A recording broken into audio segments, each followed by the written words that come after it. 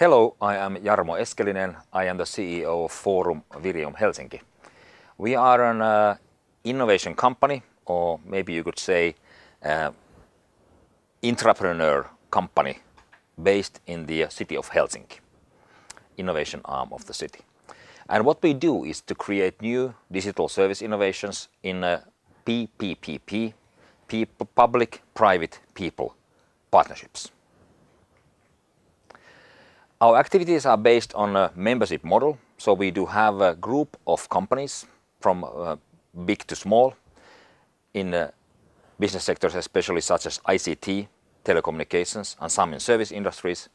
Then we have a group of public sector bodies, most importantly the city of Helsinki, which is our key stakeholder, and a couple of international networks about which I'll talk more about later.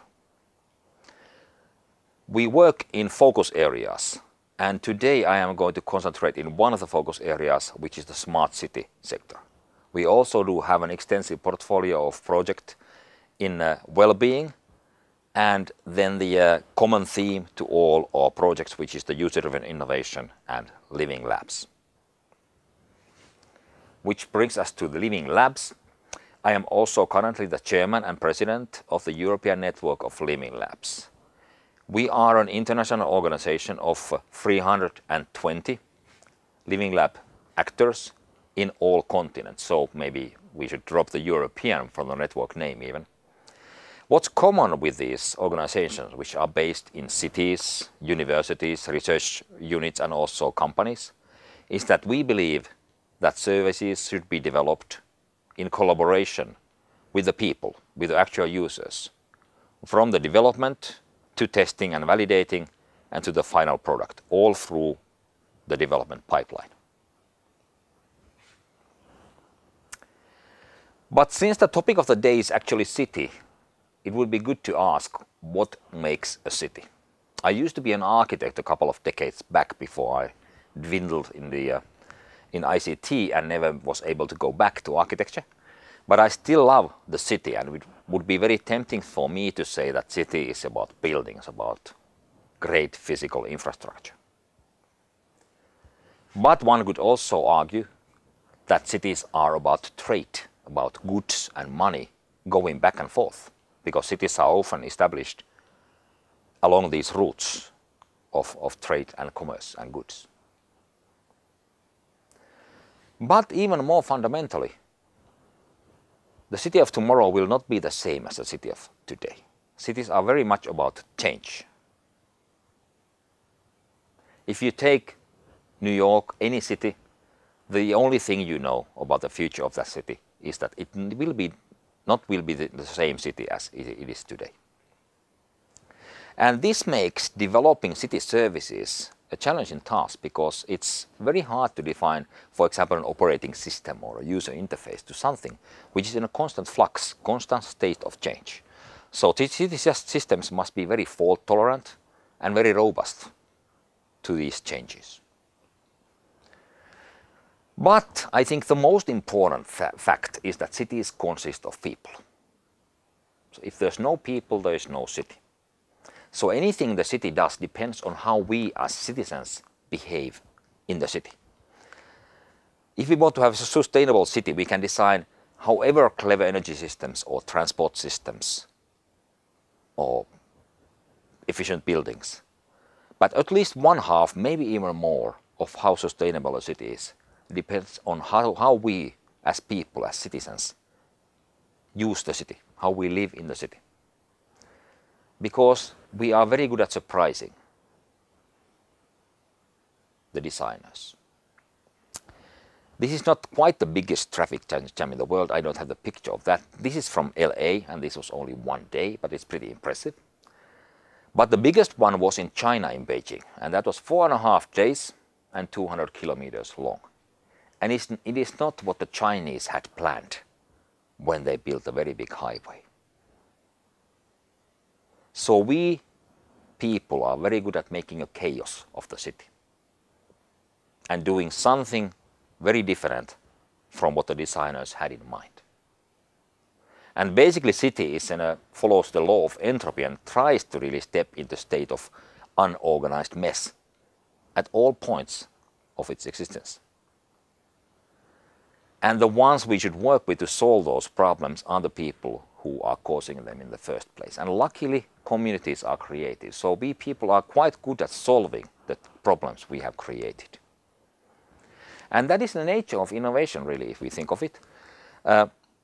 If we take sectors such as sports, most things we do in sports, new innovations, are actually user innovations. Skateboards, mountain bikes, downhill skiing, they are not designed by a company or one inventor. They are designed by devoted skiers and bikers and skateboarders, and then later capitalized by companies and developed further.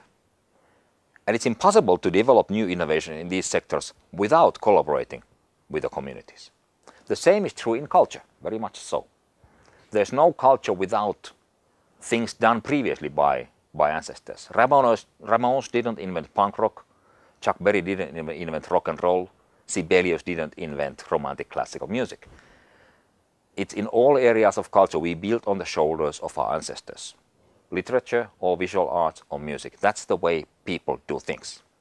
What is different today maybe then, compared to the way people have always done things, is that now it's quicker to bring together the like-minded people to work with us.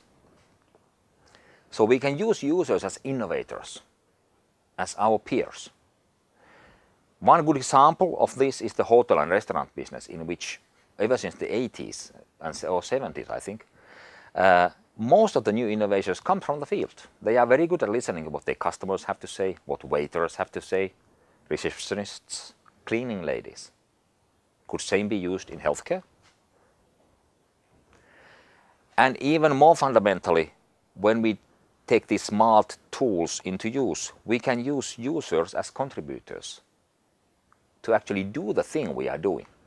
Great example of this is the open source community, in which very big complex entities are created in unison by a devoted community working together.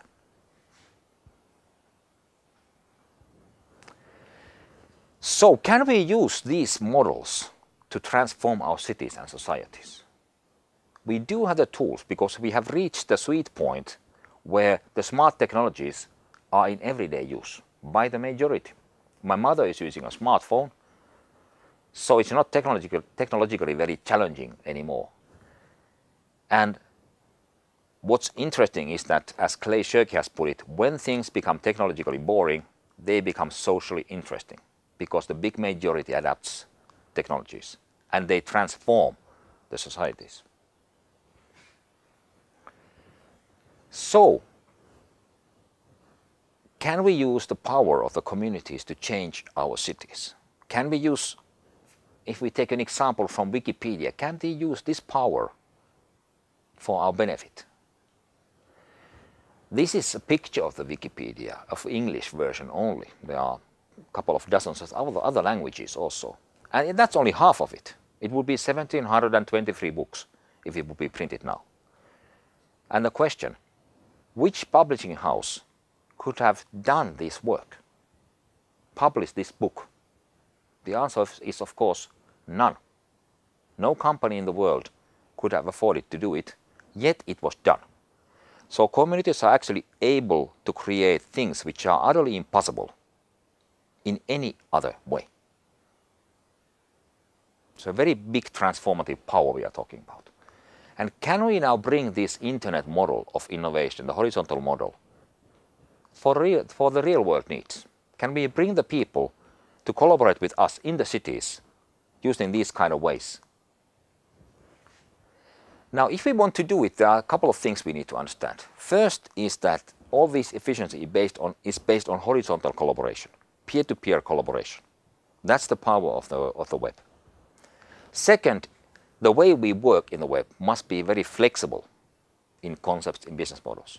For example, Flickr used to be a gaming platform before it was turned into a photo sharing platform by the developers when they noticed that, just a second, this is how people are using the service.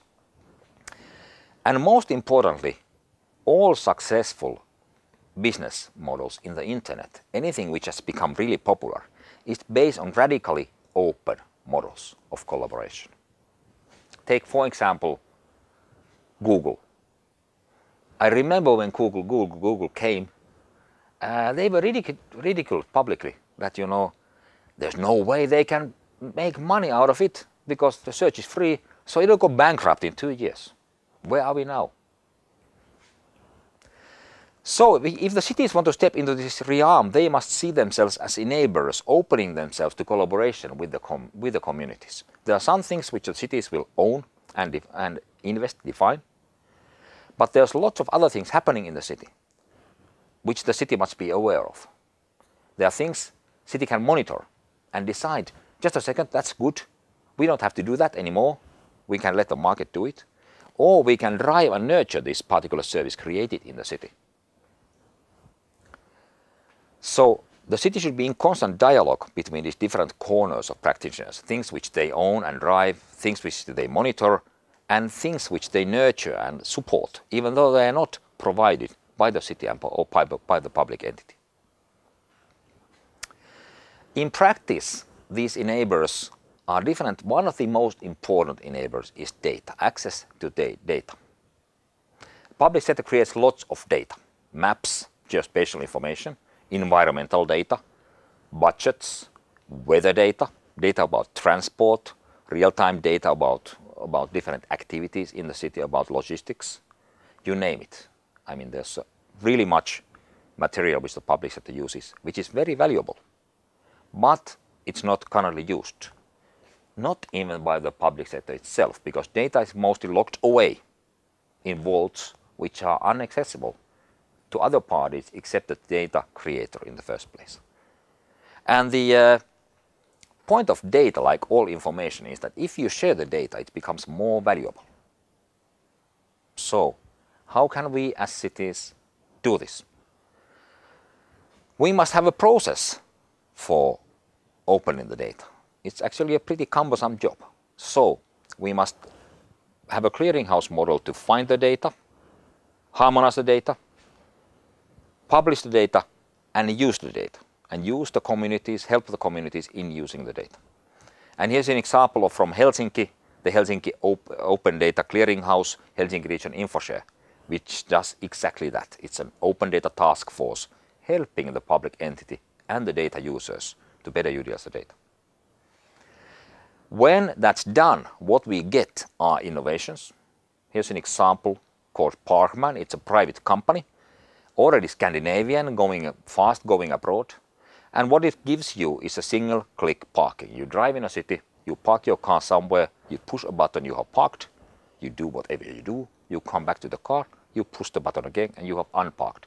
Everything else happens in the background. So you don't have to care about parking zones or paying. It's all done through open data channels in the background. The next thing we get is efficiency. Here's an example again from Helsinki. The City of Helsinki service map. That's a map-based interface to everything, all the services in the city. And when we did that, we found 19 different map-based services in the city, which were all underfunded and underused. And they didn't know that the other 18 exist. When we pulled the resources together, we got a better service for a cheaper price. And last and very importantly, open data gives you more eyes to work and look at the government. So it gives us transparency. It makes public decision making better understandable and therefore more accessible to the people. Here's an example of the budget tree, which transforms the budget of a government into a tree format, which is very easy to understand. The thicker the branch, the bigger the money which goes into that particular topic. So it turns thousands and thousands of rows of Excel sheets into very easy to understand visual format.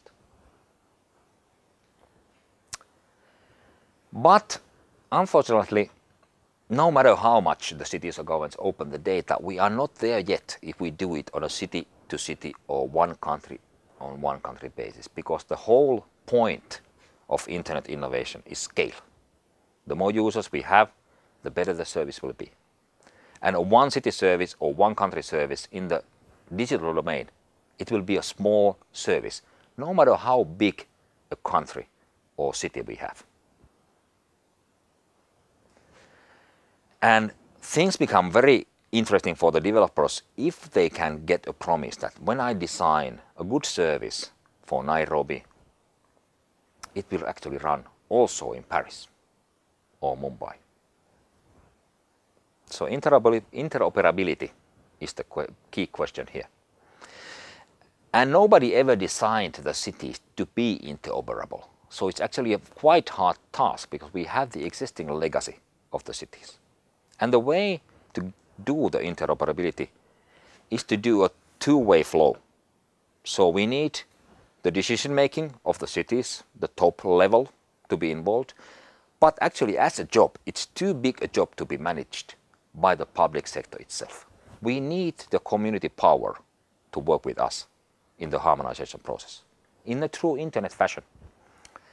And we have an example of this here, which is the City Service Development Kit. And that's a process we have started now with 8 European cities, from Helsinki to Istanbul and Lisbon.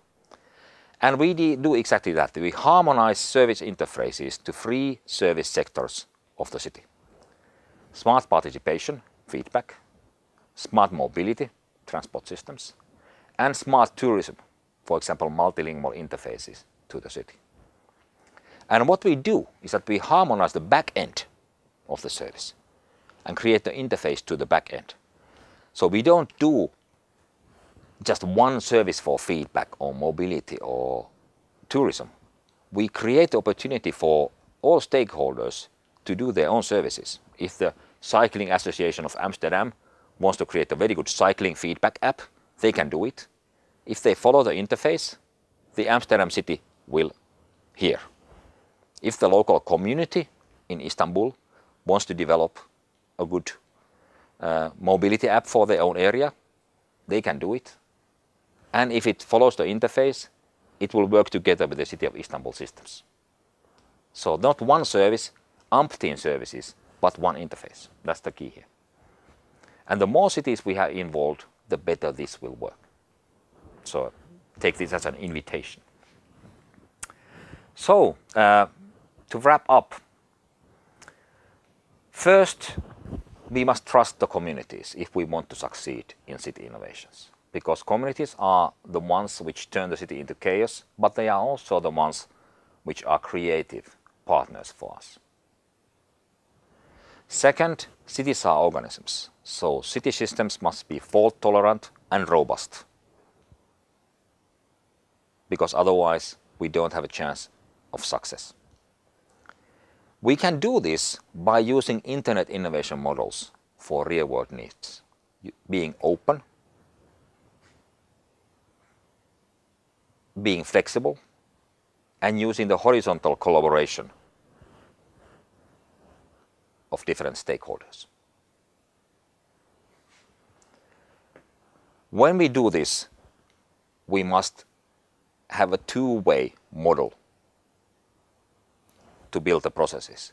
We must have the top-down involvement, the actual buy-in in the government, but we can't succeed if we don't have the grassroots up, bottom-up level to work together with us.